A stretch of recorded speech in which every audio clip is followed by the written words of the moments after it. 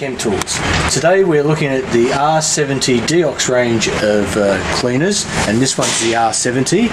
Now R70 is a chemically engineered multifunctional formulation that provides unprecedented penetration, lubrication, unsurpassed corrosion protection to multi-metals.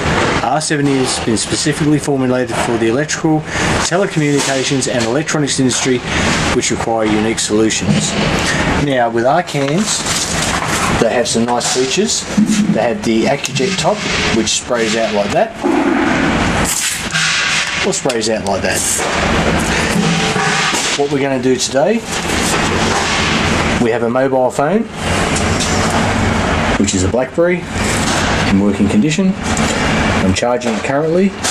I'm going to pull the charger out, pop the battery out.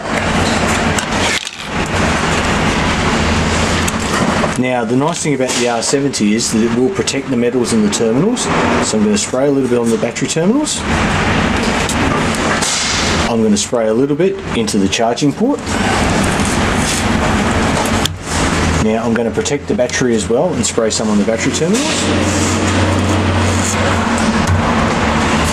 And what I'm going to do is I'm going to clip the battery back in.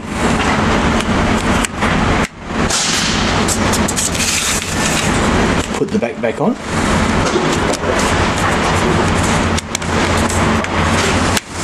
Now the nice thing about R70 is it doesn't affect the properties of the electronics. If it's an insulator, it will continue to be an insulator. If it's conductive, it will continue to be conductive. It also protects the bare metal, and what it's going to do with our phone is it's going to let it be dropped into a bucket of water with the charger in, which incidentally is at 12 volts through a plug pack.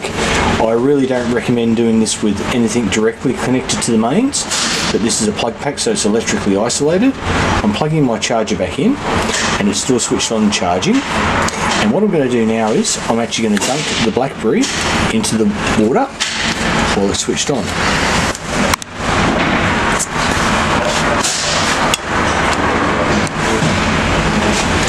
And as you can see there now,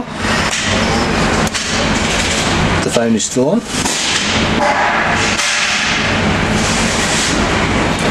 I'll bring it out of the water.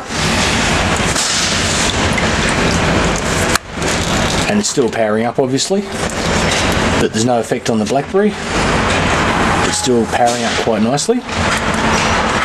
And just to prove it's working, I'll slide the phone shut again, and I'm going to dunk it in again.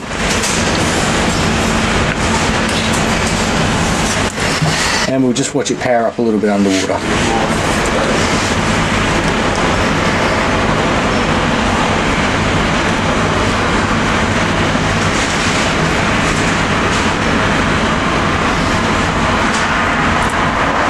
The phone's almost rebooted. The nice thing about smartphones is they do take a couple of minutes to reboot.